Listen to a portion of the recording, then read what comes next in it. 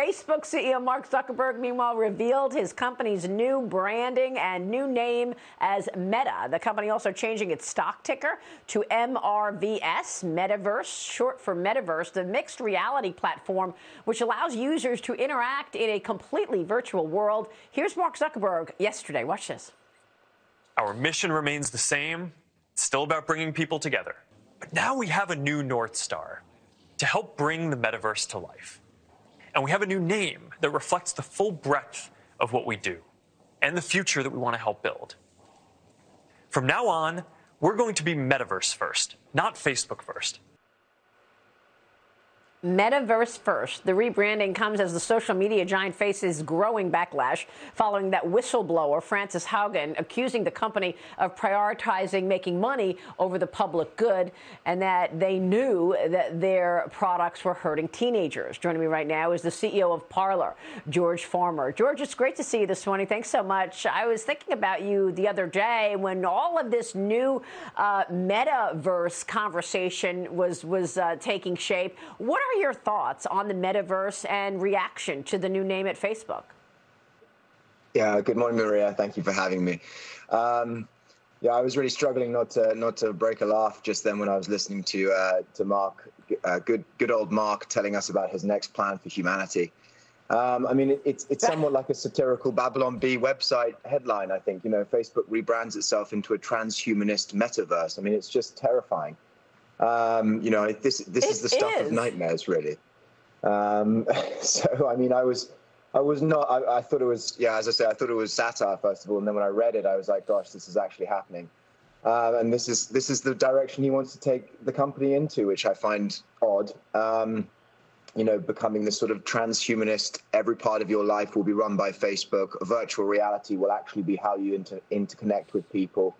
You know, generally, this is probably the direction that most people do not want tech to go. They do not want it to be a bigger part of their life. They do not want it to be more integrated. They actually want more freedom, more privacy, more constraints of the tech giants from entering your life rather than less. So I'm not sure this is going to be, you know, a successful direction of the company. But, you know, obviously he thinks differently.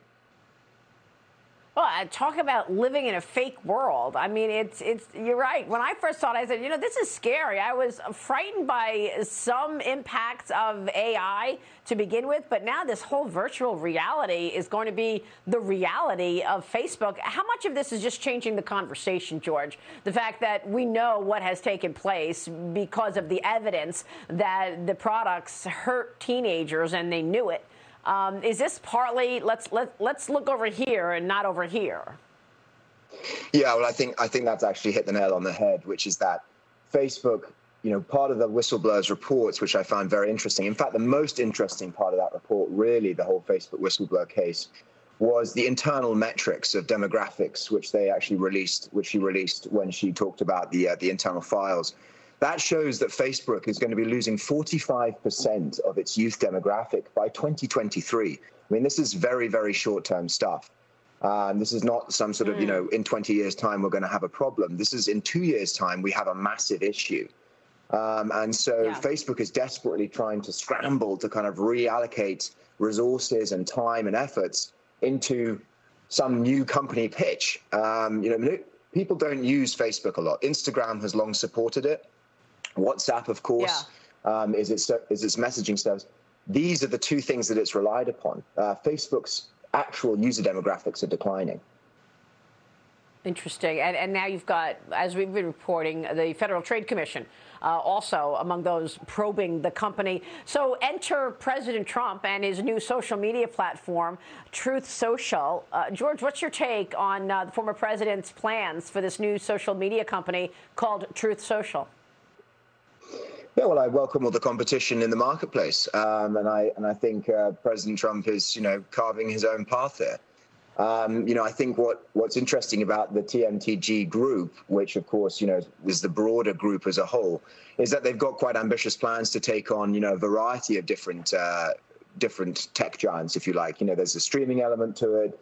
There's a cloud element to it. And of course, there is the Truth Social element to it. And I think that, you know, that's welcome. I mean, you know, we need as many competitors in this space as possible. You know, Twitter, of course, is the dominant giant. Facebook is out there. Instagram is out there. And I think competition makes the marketplace a healthy place for consumer choice. So I generally welcome more competition to the space. And certainly competition to some of the censorship that we've seen out there away from Parler, obviously. George, it's always great to catch up. Thanks so much. Great to see you, Maria.